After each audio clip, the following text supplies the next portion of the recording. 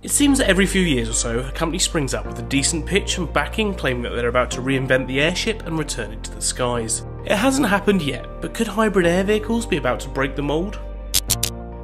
Airships, Zepplins or Blimps, the lighter-than airships are generally popular. Ties to Primo's Goodyear locked in with their airships, and although they aren't a commercial tool for the business, they do wonders for public relations, delighting crowds as the mammoth craft float impossibly in the air above them. However, they stop being popular when businesses look at the practicalities of flying them.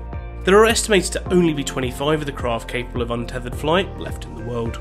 There has long been a dream to use airships in commercial aviation, and despite their heyday being nearly 100 years ago, it does make some sense, with the lighter-than-air vehicles potentially filling a gap between the slow speeds of road and sea transport and the express nature of flights. The UK's hybrid air vehicles have an interesting history, and they claim their Airlander 10 is poised to enter service as soon as 2024. However, behind this, there is a long history of development. It begins in 1971 with aerospace developments, whose assets have then since passed through successive companies: Airship Developments, Airship Industries, Westinghouse Airships, Airship Technologies, the Advanced Technologies Group, and the Skycat Group, which folded in 2007 with its assets moving on to hybrid air vehicles.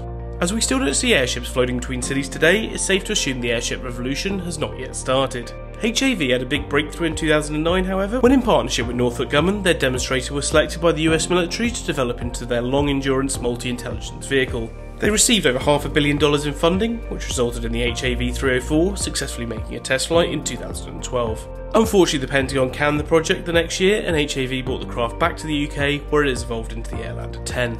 The craft is described as a hybrid airship, with its elliptical-shaped hull acting as a lifting body, providing aerodynamic lift, in addition to the lighter-than-air helium inside the envelope.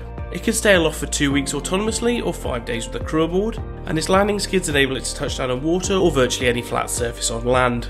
However, the company are now pitching it as an eco-friendly passenger craft as an alternative to airliners on short-haul routes. Although slower than a jet, the craft is fast enough to make journeys viable on city pairings up to 230 miles apart, which make up about half of regional flights. Routes proposed include flights over the Irish Sea from Liverpool to Belfast at 5.5 hours, and Seattle to Vancouver in just over 4 hours. A Swedish company is also hoping to buy a craft and use it for sky cruises over the North Pole. Given the long line of past failures, it's hard to get too excited, but with environmental taxes on air travel only going upwards, the company hopes to find an opening.